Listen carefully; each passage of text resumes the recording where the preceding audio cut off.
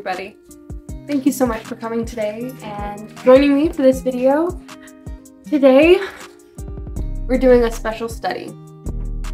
One of my all-time favorite things to do is to look through my library of art books, and I have quite a few that talk about paintings or works done by masters, such as Michelangelo, Raphael, etc. And I have this book here that is called Painting Lessons from the Great Masters, and it breaks down quite a few different concepts, but it has some beautiful works in it, just absolutely stunning, as you saw in the little intro.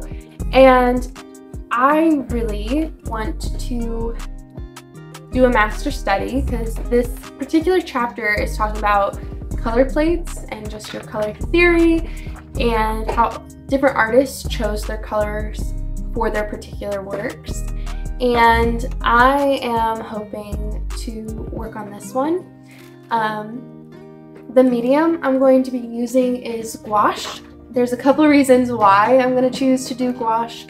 One of it is because I'm going to be using watercolor paper, and watercolor paper, while it can have... Sorry, my dogs are in the background. If you look at my little pups in their cages, chewing on their antlers at the moment. Little tip for everybody. Antlers are great chew toys for dogs. Anyways, you hear the gnawing, that's them in the background.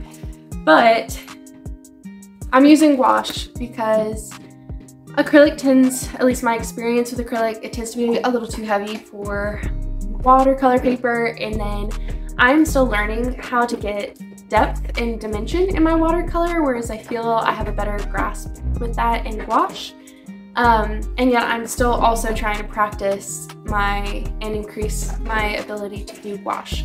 So I'm going to work on a particular piece of that. I'm going to kind of set up my table in a particular way, and then I'll talk about the piece I chose, and we're going to start kind of getting into the painting process. So, stick around, let's see how this goes. Okay, everybody, we're back at my little mini setup that I have right now until I kind of get my studio. It's just set up here in the living room. I have a little portable easel that my husband got me for my birthday this year. It has a place for paints, a little drawer to pull out said paints, and this piece here just kind of comes up. There's little twists on the side to secure it, and then there's this bar here for if you have a canvas that's going to go past this board. I've not done a canvas that big. At least recently, I don't like big canvases. Also, don't mind my dogs in the background. I've got two silver labs. They're 5 months old, and Lily, who is currently looking longingly out the window, and then Gunner's chewing his antler. So they're gonna be loud. They'll probably move. They might play together. We're gonna ignore them for the moment. Anyways, getting back to this. Big canvases I find very scary, so I've not done one in a very long time. It's a goal of mine to do one and kind of tackle that here at some point. That will most likely be a video because it most likely will not turn out the way I hope, and that will become funny content. Anyways, I know I had mentioned this book, the book that says Painting Lessons from the Great Masters. This is by Hereward Lester Cook, and I got this just from my school library. They were clearing out their section of older editions of books, and they were giving them away for free to the students, and I snagged quite a few of our art books, this one included. Very loud. Anyways, the piece that I chose for us to do today is by Jean-Jaques Henner, and it is titled Alsatian Girl, and it is painted on a wood panel. And I chose this one for a couple of reasons. One, I really love the color palette. Two, I really like the fact that the subject, the girl, is facing in one direction, and it's very, you're dealing with just a profile. And so instead of having to worry about having symmetry and having all of the images or all of the features the exact same, or a 3/4, which throws them off, I'm just dealing with one of everything. So it's kind of the cheat way out, but for practicing, for getting used to this practice format, I'm okay with that for the moment. Couple things, because in this book they kind of do a practice, kind of like a little excerpt on each painting about it, what the artist was learning at the time, different things that they noticed. And there were a couple things that stood out to me when reading this about this one. Some of it was the fact that the practice of painting what you see, not what you know. And what they mean by that, right, is you go, here's this girl's face, and we know that skin has a certain hue, it has a certain tint. You might go, oh, well, she's got more of the pale white complexion. But he didn't paint her with a white complexion. He actually used yellow.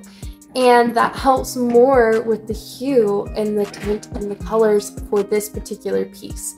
And so that is a reminder I always have to tell myself, is don't paint something that you see or that you know is the color, but paint what you see. And that is a really good reminder, because reflections off of things, you might see something that just by itself might be a black or a dark color, but when a reflection hits it, it's gonna have different colors. And I have to remind myself, paint what you see, not what you know. But another thing that I thought was really interesting, and this was a good little reminder from this particular book, is they were talking about how this was a complete practice that he was doing. Henner had no intention of this becoming a famous piece, and so they wrote a little excerpt in this, and it says, "The lesson to be learned is don't throw anything away and sign everything you do." So the lesson to be learned, don't throw anything away and sign everything you do. And I think that's also a really good reminder for artists, is sometimes we see pieces that we don't like and we go, this isn't good, I'm gonna throw it away. And we don't realize that it does have value, and there's other people who will see that value in it, even if we can't see it ourselves, even though it's our own work. And so don't throw it away, sign it and keep it, and perhaps it will find a good home someday. Anyways, we're gonna get it set up. The next kind of process in the next few videos or clips are going to be in a time-lapse format, just because I don't know how long this is gonna take me. So I'm probably gonna do a voiceover, but let's get painting.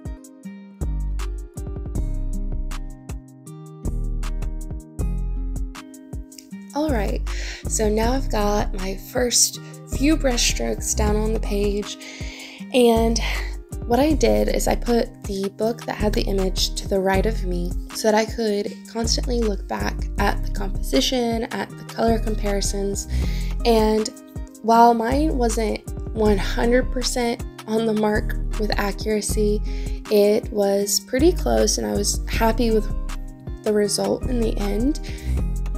And I really loved this practice. I was able to focus not so much on, oh, what color should I choose or what should the composition be. I didn't have to stress about any of that. I could really just focus on how the colors relate to each other and how they work well with each other. And I also was able to focus on my ability to render the subject.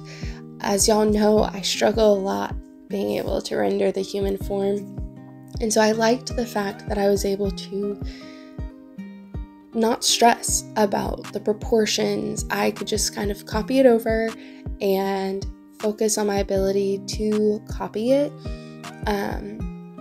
A lot of people, I think, sometimes frown upon this masterwork study of copying other artists' images. I am hoping to be able to move past this at some point and being able to take what I learned from them and apply the techniques and the knowledge into my own pieces of work. But because I'm at this stage of learning, I don't think there's anything wrong with necessarily copying a composition of an artist, as long as you give the rightful acknowledgements to that artist. It would be completely wrong if I did this video, painted this image, and tried to pass it off as my own and went, oh yes, this was completely my own ideas for colors and subject matter. But because I am I'm studying a masterpiece's work, and I'm trying to take all of those other distractions and complications and really focus in on the basics. And because I gave the proper acknowledgement to the artist in the beginning, I see nothing wrong with this. In fact, I highly encourage it for other artists, because then I can hopefully move on from this point to then go, oh, I'm going to choose my own subject matter or my own ideas, but I'm going to use techniques that I learned while practicing this. So don't let, that opinion discourage you, but at the same time, if you do replicate an artist's work, make sure you always give credit to that artist, because it is all of their hard work and their original forethought that put you in that position. So it is extremely important to give credit where credit's due. However, we kind of got sidetracked. As you can see here, and the lighting's not the absolute best because I was dealing with an overhead light in my living room, but my colors for the face and the hair all turned out to be very orangey. The yellow was very, very yellow, and I did not like it. So I actually went in with a little bit of white just to subdue it a little bit. I also went in with a soft pink to help kind of give it more of its fleshy tone. And I think the end result, when you see it at the end, I think, while not perfect, works a lot better than just sticking with the basic yellow. I also tried to focus in more on the hair, because her hair the first few times kind of looked more orangey, but in the image her hair has more of that brown and actually a lot of dark black tones into it. And so I wanted to make sure that I gave the proper weight of that depth into it, so you kind of see, because her hair blends into the ribbon of the hat and her cloak, her clothing. And so I wanted to make sure that I'm not just, oh, here's the hair, here's her outfit, but allowing there to be that blend, just like there is in the original piece. So sit back, relax. I hope you perhaps may have grabbed a piece of paper, some, drawing tools, and I hope you're maybe trying this out or even looking up your own masterpiece works that you could possibly use as study tools. This is, like I've already mentioned, it's a great technique and a fantastic way to practice and to learn about art history in general, which I think is such an important thing to learn. So maybe take this moment to kind of look up some references as you're just watching and listening to the relaxing music.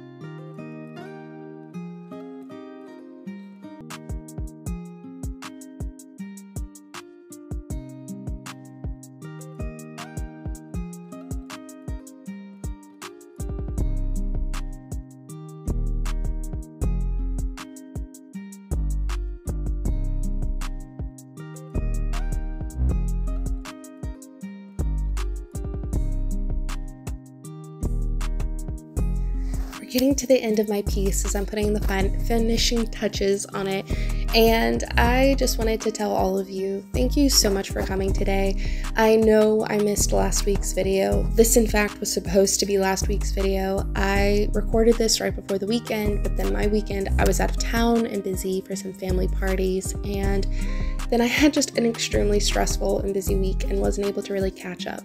So I wanted to let this be a reminder. It's okay to take a break. It's okay to have that moment to help you catch up, as long as you're sure that you keep yourself accountable. So that's what I'm doing today. I made sure that I had this done and I took this video and I'm posting it today to get me back on my schedule.